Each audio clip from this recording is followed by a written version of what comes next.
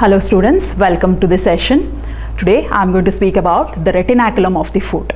Once we tell the term retinaculum, it means that it is the modification of deep fascia or the thickening of the deep fascia towards the joints. So it is also homologous, means you will see the retinaculum of the hand also. So there also it is the modification of the deep fascia or thickening of the deep fascia. So this retinaculum in the foot and the hand prevents the tendons, the long tendons, from bowstringing or bowing in front.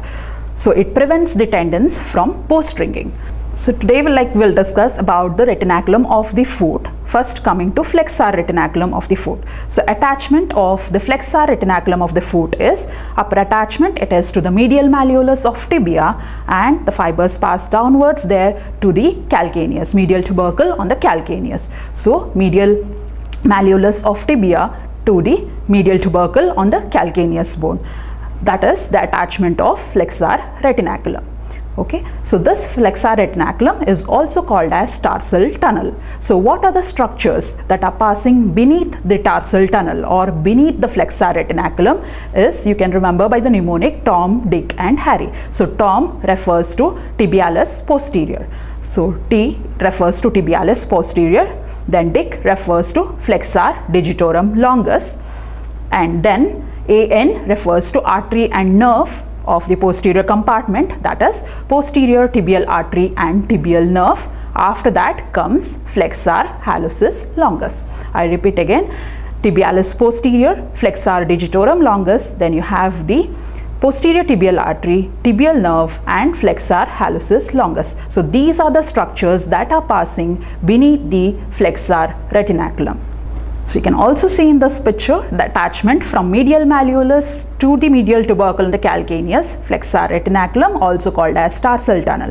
In case of hand, there it is called as carpal tunnel. There you will see the compression of median nerve in the carpal tunnel syndrome. So similarly here in the tarsal tunnel, it is the compression of tibial nerve. So tibial nerve is the one after passing beneath the flexor retinaculum, it gives medial and lateral plantar nerves to the sole. So in case of compression of the tibial nerve in the tarsal tunnel, it leads to the numbness of the area of distribution of the tibial nerve as plantar nerves. That is, the area of numbness is seen in the sole of the foot. So same like that of carpal tunnel syndrome, where median nerve is compressed and area of numbness is seen on the lateral 3.5 fingers. So I've already told about the tarsal tunnel syndrome, where you can see the compression of the tibial nerve beneath the flexor retinaculum of the foot. Next retinaculum, that is extensor retinaculum. When coming to extensor retinaculum, it is having two slips like that. Okay, that is superior extensor retinaculum and inferior extensor retinaculum. Well, coming to the attachments of superior extensor retinaculum, it is attached from the borders, anterior border of fibula to the anterior border of tibia, and the superior extensor retinaculum is above the ankle joint. Okay, and when coming to the inferior extensor retinaculum, it is distal to the ankle joint, and you see this inferior extensor retinaculum in the form of Y-shaped band. So Y-shaped band in the sense it will be having the stem of the Y that is attached to the calcaneus bone, and once it comes to the dorsum of the foot, it splits into upper band and lower band. So that upper band is going and attaching to the medial malleolus of tibia, whereas the lower band merges with the deep fascia of the sole. I repeat again, inferior extensor retinaculum, the stem of that Y is attached laterally to the calcaneus bone, whereas above the dorsum of the foot, it splits into upper band and lower band. Upper band is attached to medial malleolus of tibia, whereas the lower band goes and merges with the deep fascia of the sole.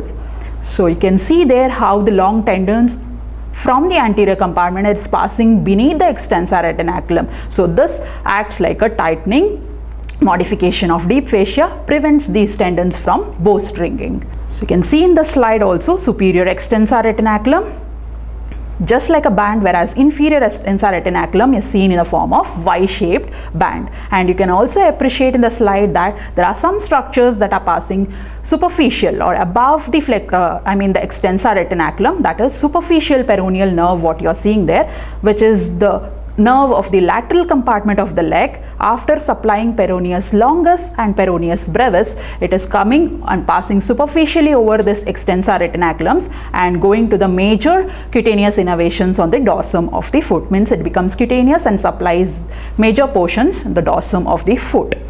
And the other structures passing superficial to the extensor retinaculums are the saphenous veins. The long saphenous veins and the short saphenous veins formation is superficial, passing superficial to these extensor retinaculums. The structures that are passing deep to the retinaculums are the same structures what you are seeing in the anterior compartment of the leg. To repeat that again, tibialis anterior, extensor digitorum longus, extensor hallucis longus, then peroneus tertius. The artery and nerve of the compartment is anterior tibial artery and deep peroneal nerve, which can also be called as anterior tibial nerve. So you can also see here the superior extensor retinaculum and a Y-shaped splitting. The stem of the inferior extensor retinaculum is seen there, and you are seeing it splitting in the form of Y. Okay. To tell in this picture about the next retinaculum, that is peroneal retinaculum. Coming to the peroneal retinaculum, its attachment here is to the lateral malleolus of fibula and going to the lateral tubercles of the calcaneus bone. So this is superior peroneal retinaculum, and just lower to that you find the inferior peroneal retinaculum.